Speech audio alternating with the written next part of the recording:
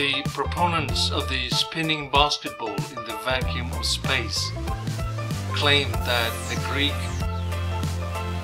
called Eratosthenes figured out the circumference of the Earth about 2,500 years ago.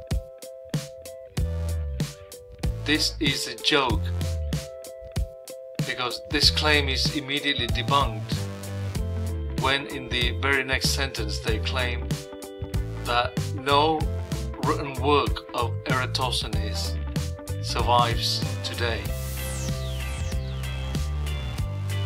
We see a pattern here where the globalists claim something but they can't back it up with facts or with hard evidence.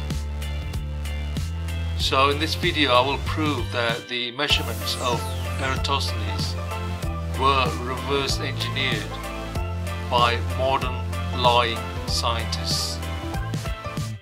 Eratosthenes made 5 assumptions that were not good enough for his experiment. Number 1, that Alexandria and Syene lie on the same meridian. Number 2, that light rays from the sun which strike the earth are parallel.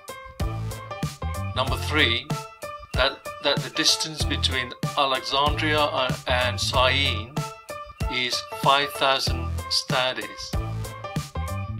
4, that the angle formed by the shadow and the star in Alexandria of the summer solstice is equal to 1/50th of a circle.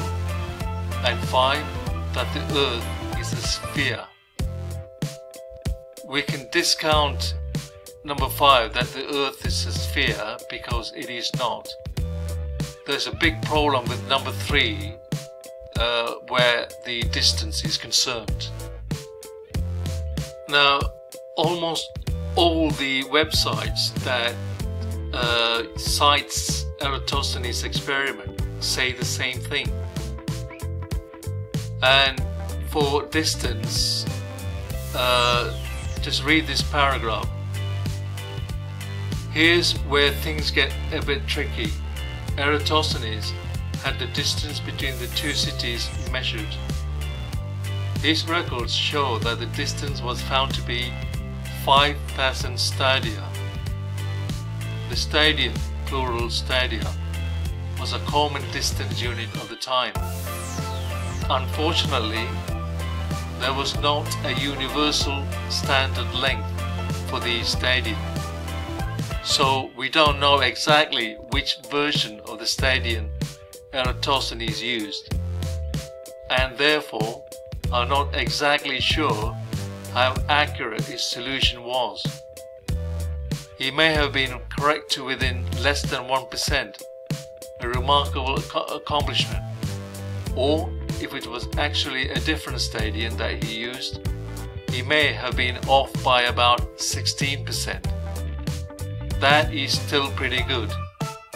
The actual polar circumference of Earth is just a bit over 40,000 kilometers, which is about 24,860 miles. That is not good enough. This is from the website windowtouniverse.org.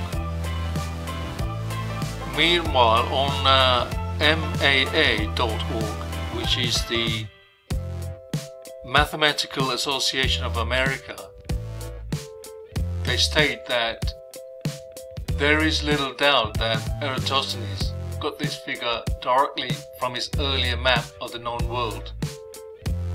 How he initially obtained this value is a controversial question which may never be answered.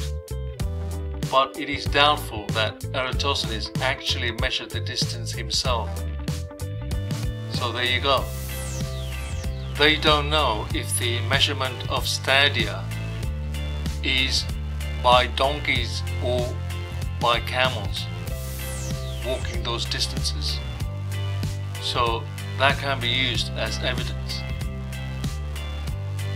Wikipedia tells us that unfortunately there are only fragments left of his works after the destruction of the Library of Alexandria.